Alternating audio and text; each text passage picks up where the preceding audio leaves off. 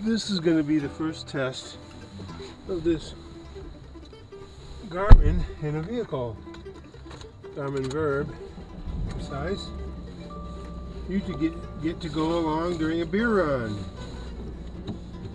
So check this out.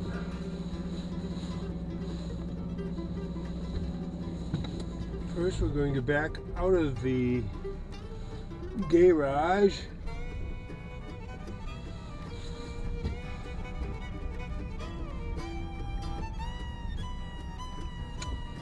And shut the garage door. Put it in drive. I'm going to give a running commentary here because what I want to do is do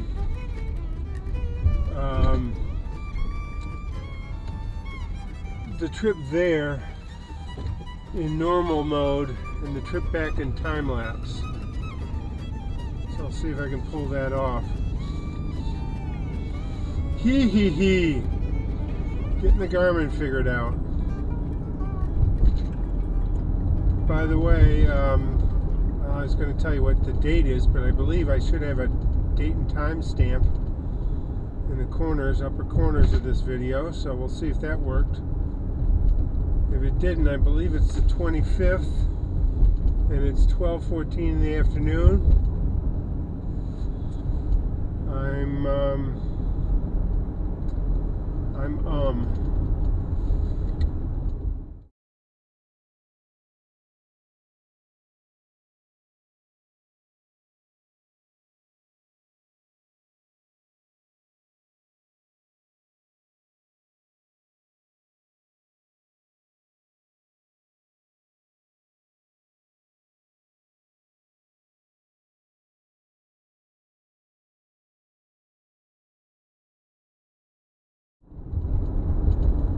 By the way, this is taken in zoom angle. That is to say, there's 3 settings on the camera. There's wide angle, zoom, and ultra zoom. And wide angle is really wide angle in this camera. And zoom is still pretty wide angle. So I think on the way back I might alter that as well.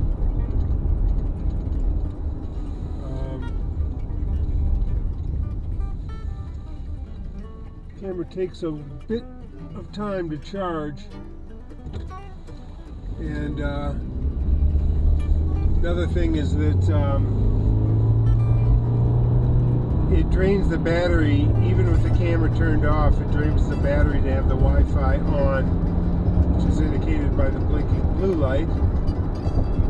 So I'm figuring all this stuff out. There's a whole lot to learn with this camera. Last night I was swimming in it, trying to figure this shit out. Times when it would be responsive, other times when it would be not responsive, times where my phone would connect, other times where my phone wouldn't connect. Very odd, ODD. But I'm at the store now, so I'm going to pull in here.